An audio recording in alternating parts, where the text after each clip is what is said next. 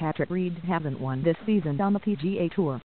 He's also in the precarious position of sitting 8th in the U.S. Ryder Cup points standings, with 8 automatic spots on Captain Davis Love's American team doled out on Sunday.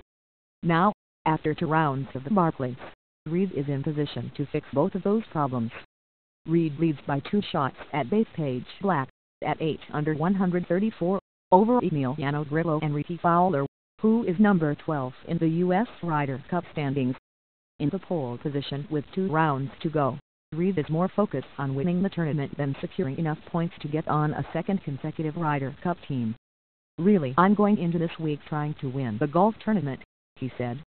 "At the end of the day, if I go and I take care of me and do what I need to do this week, then Ryder Cup will take care of itself." Even if Reed doesn't wind up winning or, worse, somehow tumbles way down the leaderboard and doesn't make the team on points, it would seem Reed's 2016 has done more than enough to merit a captain's pick. While Reed is yet to hoist a trophy this year, he has 9 top 10 finishes in 24 starts this year. He finished just outside of the top 10 in the final 2 majors of the year as well. Reed's broader resume of results this year pleases him even if it doesn't result in a win.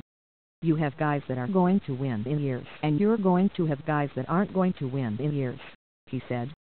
"I think this year has been a lot better than last year and the previous years on consistency.